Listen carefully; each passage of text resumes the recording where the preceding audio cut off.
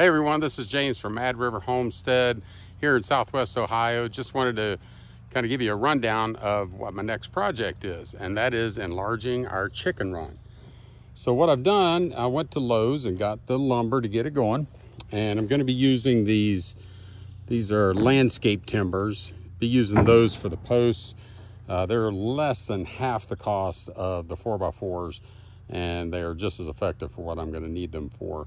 Then I got some treated 2x4s as well. So all this wood in here is treated. I got eight more 2x4s in the garage. Those are going to be farther or higher up in the structure, so they're going to be more protected from any elements by the roof that I'm going to put on. So to give you an idea of what we're doing, we're gonna this original run here is about 14 feet long and it's 8 feet wide. The structure, the chicken coop itself is 8 feet in length, so it's 14 by 8. What we're going to do is we're going to come out about 2 feet right here on each side, 2 feet, and then we'll run it down 24 feet here. So it'll be 10 feet wide, 24 feet long. So 10 by 24, pretty large run, so that when we're gone away, we won't have to worry about them. They'll be able to come and go.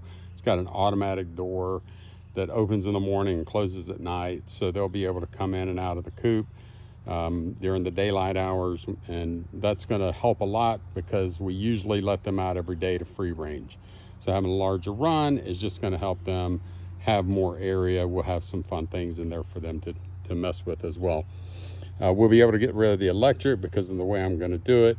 I'm going to put the hardware cloth. It's going to come out a little bit so nothing can dig under, and it's going to encompass this little chicken coop. I actually built this chicken coop for Big Chungus, our rooster, when we got him last year. He was about 2 months older than the hens, and they just terrorized him. So I ended up building that on a Sunday afternoon, and he ended up spending almost the whole winter in that thing and came through with flying colors until the day he decided he wanted to be the boss of all the hens. And he's made them pay for their being so mean to him.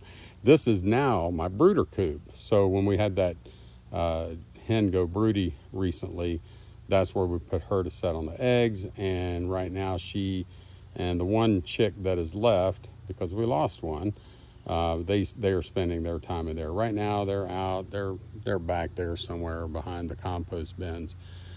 So hopefully this is going to be helpful for someone, you know, whether you're looking to increase the size of your run or building your run from scratch. Hopefully you might get something out of this video that will help.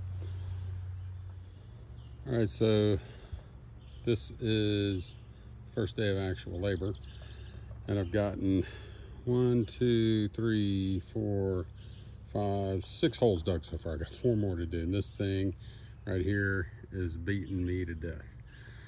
But it's definitely better than trying to do it on my own with the little post hole diggers right there. So, but what I'm done is these are my poles that I'll be connecting everything to. I'm sorry for those of you that are good at this stuff. I don't know the correct terms. This will be my door, and then there's another 7 feet or so from there to the corner.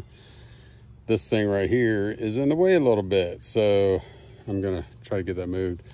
I already took the little part that makes the run off, so I'm gonna hook my lawnmower up to it and try to drag it a little bit. Should be okay. Anyway, that's where I am for now. I got to get these things dug this evening, or maybe in the morning if I just can't do the last 1 or 2, because I got to get that thing back within 24 hours. Okay, it has been a few days since I made my last segment of this video, but we've had so much rain, and I wasn't able to get my hardware cloth, which is the next part I'll be working on. Wasn't able to get that delivered until tomorrow anyway. So, but the holes that I had dug, when I went back into them, they were absolutely full of mud. But anyway, I've got all my posts in all the way down here to this corner. This will be where the door is right here. I got one in the middle here, and then 4 on this side. And I'll tell you right now, it was not an easy job, and I'm an old man, but I'm getting there. Okay, so this is the only side that I haven't gotten the fencing up yet for. I've gotten the fencing up from on this end. Haven't done any trim work around here yet, which I'll show you what that looks like when I get around to the other side. But I've got that up, and then around on this side. So still need to do the trim here, put my boards across here. At the bottom, I'll put 2x4s with hardware cloth coming out about right at 2 feet. And that'll be to help predator proof it. I'll show you what that looks like when I get to that point as well. Doorway, we'll have to make a door. This is what it'll kind of look like when all the trim is up. Okay, I will put trim here and here. That's what I'll mount my door on. So I'm sure there's some of you that are looking at this thinking, well, he did this wrong and that wrong, but I am not a professional carpenter by any means, but I think this is going to be very functional when we get it done. So this is what I got done so far. Got all the upper framework done. Got all the fence up, the hardware cloth. And I'll show you what I'm going to do here. I'll have a bracket right on this 2x4 to secure the end of this one in. Then back at the back, I'll bring this one down so the bottom is, I think, probably right around here. So it'll have enough of a pitch to get the water to run off. And then I'll have 2x4s running from here all the way to that part. So the other 2x4s will rest on those to keep that pitch. I decided to take that little coop back out. I did have it set up so it was going to be in here inside the big run, but it was just taking up so much space that I decided to take it out. And I want them to be able to run around in here, especially when we're not here and they're going to be by themselves maybe for a couple of days. And it's just going to be so much nicer when this is covered with a roof. Right now it's so wet in there. We've had so much rain, it just doesn't have a chance to dry up. And the smell has gotten pretty bad, and the flies, just got a lot of flies. So I think that's going to be remedied quite a bit once we get this all situated. So I'll keep adding these segments. Okay, so I'm starting to put the apron down and the bottom pieces of 2x4. So you can see when it's covered, you won't be able to see that. As we get on here, this is some that I haven't covered yet. So it comes out 2 feet, well, a little less than 2 feet because it's stapled under the 2x4. I stapled it on the bottom, and so it comes out about 2 feet. And I'll cover that, so when animals start to try to dig under, they'll usually try to do it right at the fence, at the bottom of the board. They'll run into that hardware cloth and won't be able to dig. So I'm going to do that all the way around, and that should make it predator proof on the ground for sure. Well, this is the new and improved chicken run so far. Haven't got the door done. Did a lot of tedious stuff today.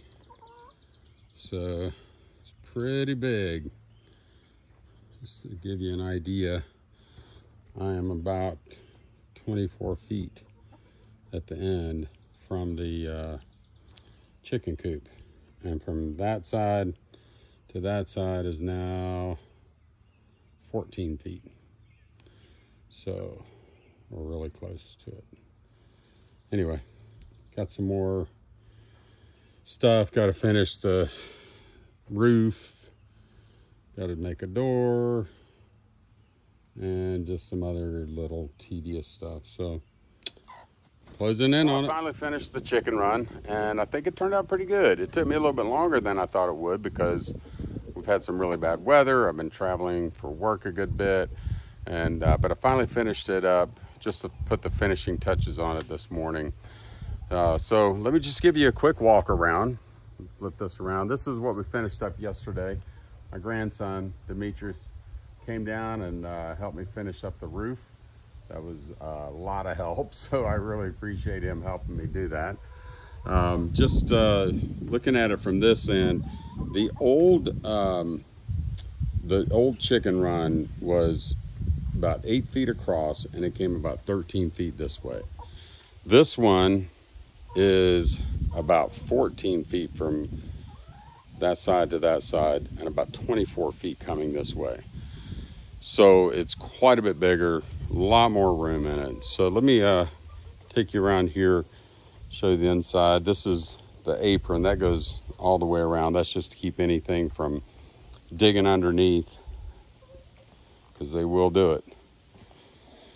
So listen, I am not a professional carpenter by any means, but I'm always glad when I can figure out how to do something and actually make it look halfway decent anyway. I'm sure if there's any professional carpenters watching this, you'll see some things you would have done differently. But let's take a little walk inside. I put a latch here, and it latches right onto that piece there, just to keep it from blowing closed during the day in case they want to come in and get a little snack, which looks like some of them have done. Hey Chungus, that's the big rooster. He is a Favorel, in case you're wondering. And a couple of black sex links. That's an olive egger. 2 of the olive eggers, actually all 3 of the olive eggers, and one of our Rhode Island Reds. I had to put saddles on because their saddle feathers were just getting ripped out by him. My Uncle Hank says that's because they're his favorites. Anyway, yeah, this is the water. I'm going to do something different with that, but so much room in here, I decided to put some things like a little swing they can jump up on, and a little roosting bar over there if they want to jump up there. Put another roosting bar here. Got 2 feed stations right here. I'm hanging these things because if you don't know, chickens love to scratch, even when they scratched it bare, and so they're always kicking stuff up into the feed. So I thought hanging them would probably be a little bit better way to do it. This is their oyster shells to add calcium to their diet. This is just, I call this the chicken tether ball. It's just something they can munch on. That's a cabbage head that got eaten by worms. And that's the dust bath. They've got an automatic door, so with the security of this chicken run, we will be able to leave for at least several days at a time and not have to worry about anything getting to them. And there's plenty of room for them. You know, normally they're out free ranging, so I wanted them to just have plenty of room if they're not going to be able to get out and free range like they normally do. So that's where they love to go, over in the woods. Probably 1 or 2 back in there somewhere too. So anyway, I really do appreciate you taking the time to watch this video. I hope it was, you know, if nothing else, helpful for ideas. If you do have any questions or comments, please feel free to leave those, and I'll answer anything I can. So thank you again, and God bless you, and have a wonderful day.